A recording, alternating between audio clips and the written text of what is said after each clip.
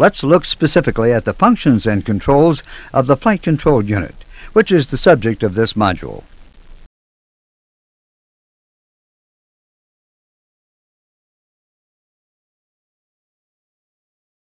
The FCU is used for speed Mach control, lateral control, vertical control, autopilot and/or auto thrust selection. Let's take a closer look at these controls.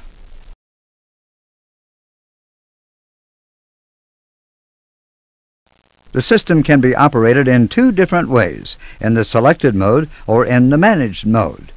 In the selected mode, the pilot must continuously select how he wants the airplane to fly: speed, heading, vertical speed.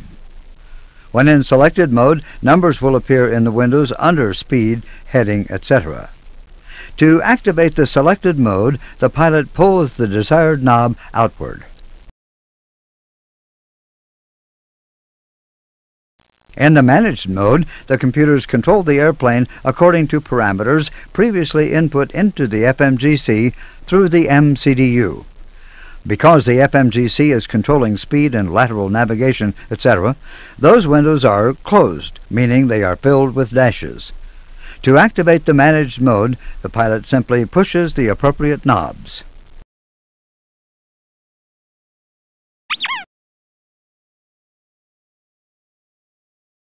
The altitude window is never dashed because the pilot must always set the cleared altitude.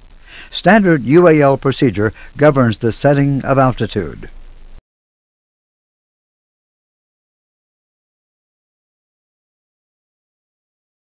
Notice that the knob actually has two different selectors. An inner ring is used to set the altitude in the window. An outer ring is used to change the altitude increments. The knob increment goes from 100 feet, not too sensitive, to 1,000 feet, very sensitive.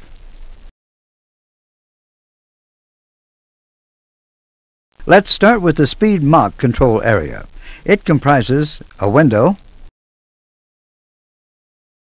a speed Mach push button, and a speed Mach selector knob.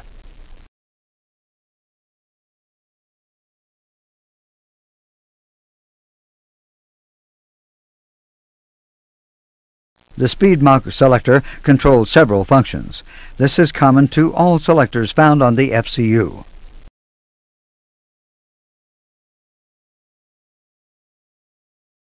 When you pull the speed knob, the speed shown in the window is the current aircraft speed. You can set a speed in the window by rotating the selector knob.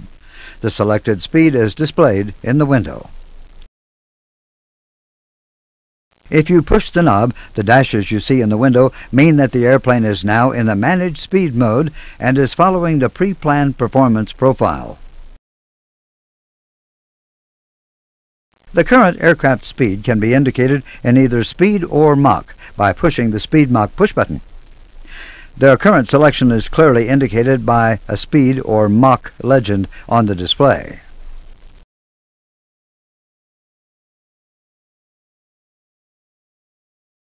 The heading track selector knob also has several functions. It can be pulled, turned, or pushed. If you pull it, the present aircraft heading will appear in the window. If you turn it, the heading track will change. If you push it, it will allow the aircraft to return to LNAV. The heading vertical speed track flight path angle push button is used to change the reference from heading vertical speed to track flight path angle.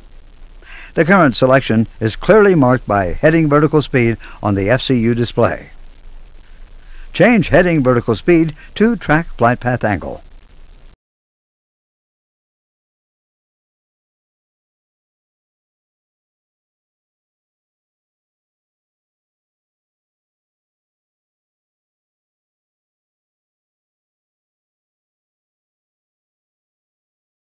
Heading vertical speed legends have now been replaced by track flight path angle legends, and the current heading has changed to the current track.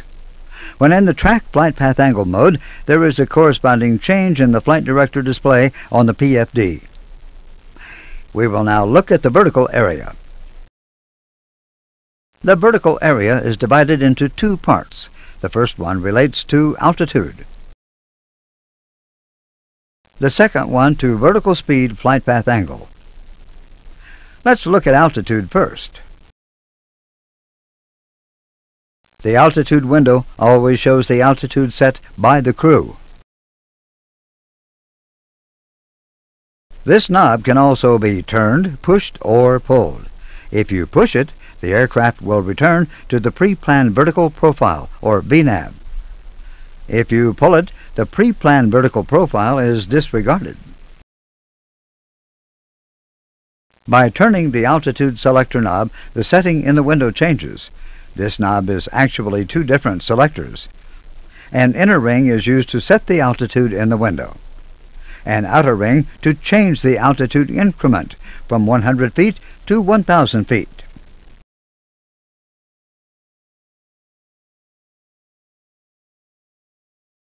We have already seen the metric altitude push button in the EIS chapter. We will just remind you that this push button is used to display the selected altitude written in meters on the permanent data section of the ECAM system display. The vertical speed flight path angle knob can also be turned, pushed, or pulled. When pushed, it commands a level off. When pulled, it selects a vertical speed or flight path angle. When turned, it changes the vertical speed or flight path angle. However, if it is not pushed or pulled, the window will close after 30 seconds.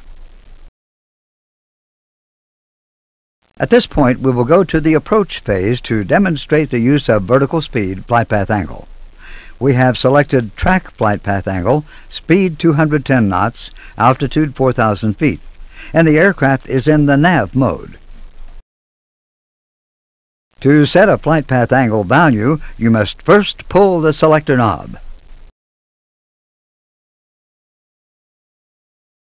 As soon as the vertical speed flight path angle selector knob is pulled, the flight path angle window indicates the current flight path angle, and the aircraft is descending. Note how the 3-degree angle is written, and notice the minus sign indicating a descent. A climb would be indicated by a plus sign. Now change the display to a vertical speed by pushing the heading track vertical speed flight path angle push button.